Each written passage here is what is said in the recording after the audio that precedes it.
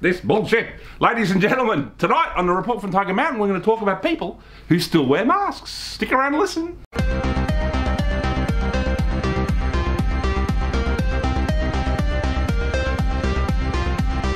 Alright, ladies and gentlemen, the mask, ladies and gentlemen. The pandemic has been declared officially over by Dr. Ted at the World Health Organization, but as we well know, if we've been to an event, if we've been out in public, if we've been to the mall, there's still some people wearing masks. We're going to talk about that tonight on the Report from Tiger Mountain. First of all, I'm going to say this. I admire them. I do. I admire them for sticking with it. You know what I mean? Sticking with it. You know what I mean? They really believe the bullshit. You know what I mean? What's interesting about people who wear masks, because, you know, we were told at the height of the pandemic, this was like an unprecedented, deadly pandemic, the likes of which we've never seen in our lives, okay? Now, if that was true, you probably need to wear a mask, you know what I mean? So I think even in the beginning of the pandemic, we all probably put a mask on to go out. Well, we had to when we went up to the local, you know, shopping mall or whatever. We put it on, we thought, but you know, very quickly I think most of us saw through it as a bunch of bullshit, as a control operation to make us obedient, to kind of get us ready for this kind of further globalist kind of, you know, safe cities and, you know, this globalist kind of agenda they want to bring in, you know, to kind of basically turn our cities and our homes into,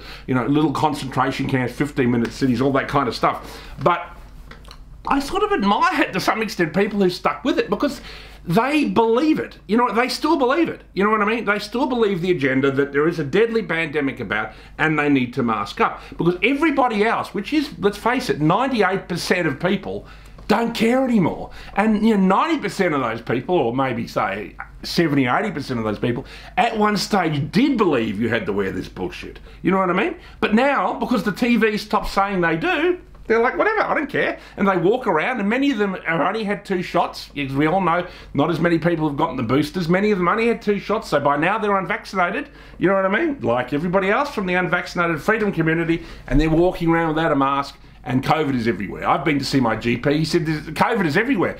He's never seen more cases, you know, and people going to hospital with it and blah, blah, blah. No one cares. Do you see it on television? No one even mentions it. Remember there was a counter? We had like 3, 4 cases, 10 cases. That was enough to lock the city down. You know, now there's thousands of cases and no one even mentions it on the TV. So there you go. If that doesn't show you that the whole thing was a bunch of bullshit, nothing more. And I sort of respect people. You know, I went to an event, I went and saw The Damned, you know, the famous punk band, you know, at the Forum, and there was like 1 or 2 people still wearing a mask. And I feel good on them, you know, they're sticking with it. But I want to ask this question to you. If you are still wearing a mask, how long are you going to do it for? You're going to do it for another couple of years? You're going to do it for maybe another 5 years? Another 10? Or are you going to do it for the rest of your life? You know, who knows? So that's the question we're going to ask, you know? How long are people going to mask up?